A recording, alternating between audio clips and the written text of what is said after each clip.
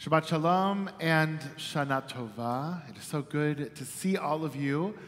Let me ask a question before I even get to what I want to talk about today. We've got, as Rabbi Ern mentioned before, all these different things that we can say to people. It's Shabbat, and it's Rosh Hashanah, and it's a holiday. How do we know which thing to say first? That's something I've asked before. I've asked on other occasions. But if you've got Shabbat and Rosh Hashanah, like we do today, we have to say Shana Tova, we have to say Shabbat Shalom, we have to say Shabbat Shalom, we have to say Shana Tova. Which one do we say first? Because you know our tradition. It's not going to leave that up to chance. Some rabbi somewhere said it, and Nat, what do you say? Shabbat Shalom. And why do you say that, Nat? You're right, by the way. Because what? Because Shabbat is important. Shabbat is important, and it's true. Although Rosh Hashanah is pretty important too, right? You're actually correct. We do say Shabbat Shalom first, and what our rabbis tell us is when you have a choice between something that is more frequent and something that is less frequent, you always do the more frequent thing first, and then you do the less frequent thing. So since Shabbat comes every week, and Rosh Hashanah comes, thank God, only once a year, right?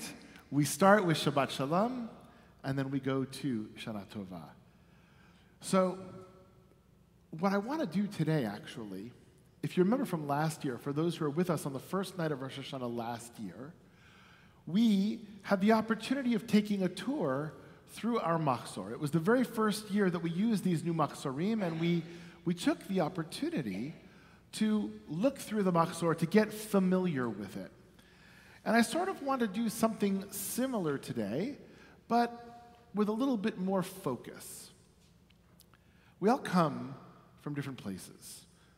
And I'm not talking about places physically. I'm talking about we come from different spaces, from different places in our head. We come from different walks of life, from different experiences, and we all get together here, and somehow we're all supposed to have the same experience. And intellectually we know, well, that can't be. How can we all possibly have the same experience? We can all do the same thing. Yeah, we might be singing the same song, but maybe for some of you it's the most favorite song you have. Maybe some of you have never heard it before. That's going to be a different experience. And so I want us to think a little bit this year about Rosh Hashanah and how it is that we can experience it differently at the same time. And our liturgy and our tradition actually gives us the path in which to do that. There are actually a total of 5 different names by which this holiday is called. Rosh Hashanah, the head of the year, we know that one. We've already talked about that one. But there are 4 other ones. And as we look into our liturgy, we actually see all 4 of them mentioned in different places at different times. And I sort of hear our rabbis telling us, well, sometimes your Rosh Hashanah is going to be this way. And sometimes your Rosh Hashanah is going to be that way. And for this person, it may be a completely different way, and that's okay. We have to find the name of Rosh Hashanah, find the meaning in Rosh Hashanah that speaks to us today. And tomorrow it may be different. So let's look. Let's go on a little bit of a guided tour through our machzor here and find the 4 different names of Rosh Hashanah. The first is on page 143. These are all, by the way, going to be in the Rosh Hashanah Musaf service. They all take place in that service. 143 tomorrow. The ark is going to be opened. Our chazan is going to get up and daven unatane tokef. And he's going to, as part of this prayer, and I want to look at, I found it in the Hebrew, I have to find it in the English. There we go. Looks sort of about a third of the way down in the English. The great shofar will be sounded, and the still small voice will be heard. Angels will be alarmed, seized with fear and trembling, declaring, Hine Yom Hadin. This is the day of judgment.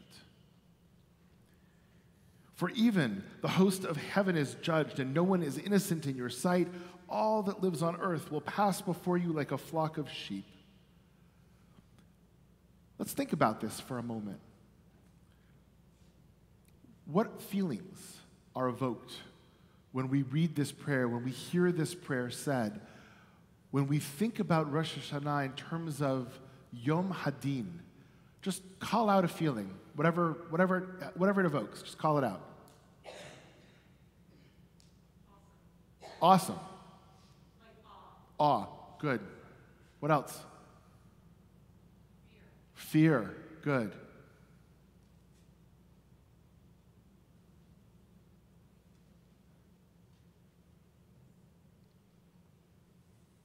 Everybody's so quiet today. Anxiety. Especially because I'm sitting here waiting for people to talk. Good. Yeah. We hear solemnity, we hear judgment, we hear fear, we hear seriousness, we hear awe, we hear accountability, we hear weighing our actions. We've heard this before. This is this season. And Unatana Tokef expresses those ideas so powerfully, but it's not the only way we think about Rosh Hashanah. Let's turn to page 127.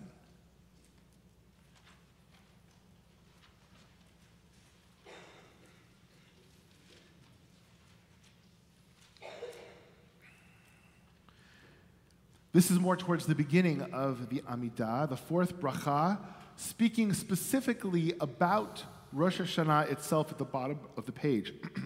You have chosen us among the peoples, loving us, wanting us. You have distinguished us among the nations, making us holy through your commandments, drawing us close to your service, and calling us by your great and holy name. With love you have bestowed on us, Adonai, our God. This year we're going to add in Shabbat and Yom HaZikaron, the day of remembrance, right?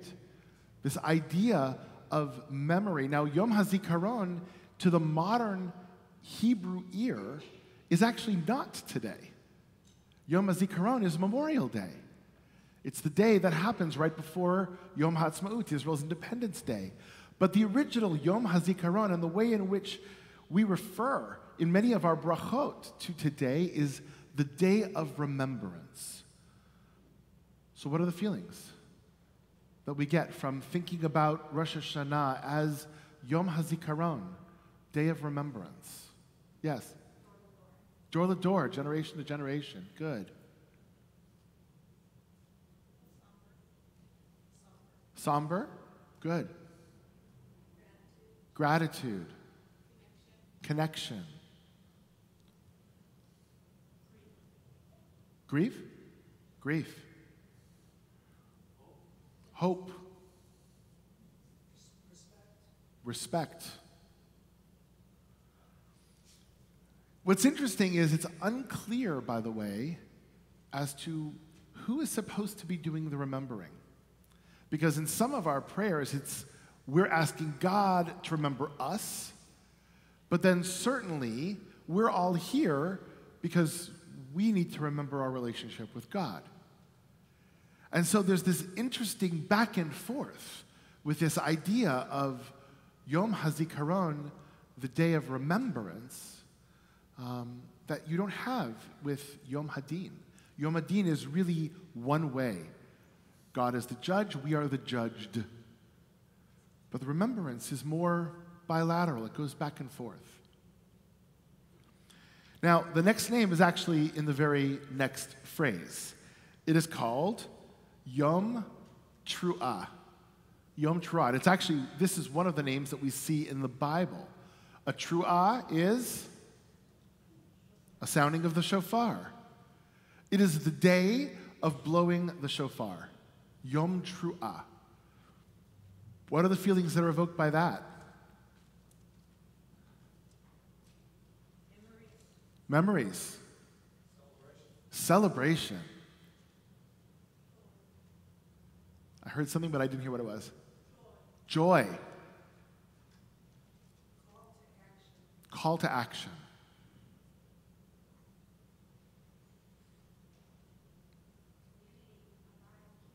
Community. Right? It's a whole different aspect. Now, it's one we're used to. We see it. We come here. We wait for it. And I'm sorry, you're not going to hear it tomorrow because it's Shabbat. But if you come back on Sunday, you will. We don't actually blow the shofar on Shabbat. So we will not be hearing the sound of the shofar tomorrow. We will, in fact, hear it on the second day. But all of these things are evoked when we think about Yom Teruah, the day of sounding the shofar. For me also, that's the celebratory, joyful part of this holiday, almost in opposition to Yom Hadin, right? To the day of judgment. The last one, anybody know what the last one is? I'll be really impressed.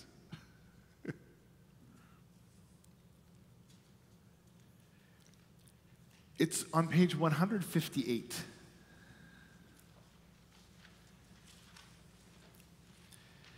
And we find it actually at the end of each of the three sections that are unique to the High Holy Day Musaf Amidah, the Zichrot, Malchiyot, Shofarot sections. And we can see, it says, today the world stands at birth.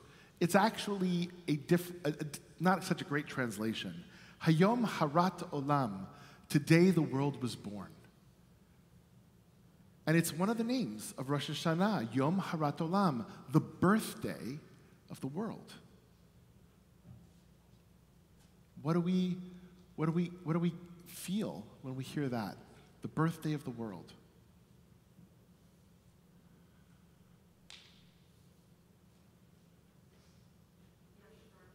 Fresh start. New, yes. Yeah, feeling small, feeling part of something much bigger than we are. Creation, Bereshit, it connects us back to that.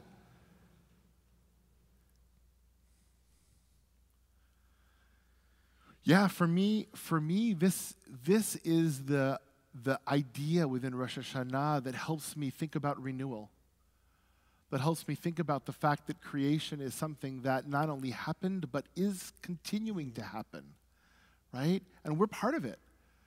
We're part of it on a cosmic grand scale, which I think in some ways makes us feel small, but we're also part of it on a personal scale, which can make us feel like the center of everything. Because that's what today is about with this name. It's about the birthday of the world and renewal of everything. Five, if you think about Rosh Hashanah, just the new year, 5 different names. 5 completely different ways to think about this day. And so I encourage you, tomorrow and Sunday, as we go through this liturgy,